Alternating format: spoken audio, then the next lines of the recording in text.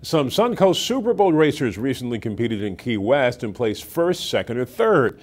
Here they are together in Sarasota on Friday. First place winners Billy Glick and Gary Jones also participated in the Superboat Grand Prix this summer here in Sarasota. It can be very nerve-wracking at times. There's a lot of times that you're getting washed down by the boat in front of you. You can't see anything. It's a complete whiteout. And boats are racing next to you, in 3 and 4 foot chop seas, and you're 2 to 3 feet next to them. I mean, it totally depends on what's going on out in the water. With the water conditions. If it's rough water, it can be. I mean, it can be stressful and physically abusing, no matter if it's rough or smooth. But if it's rough water, you can get beat around pretty badly in the boat.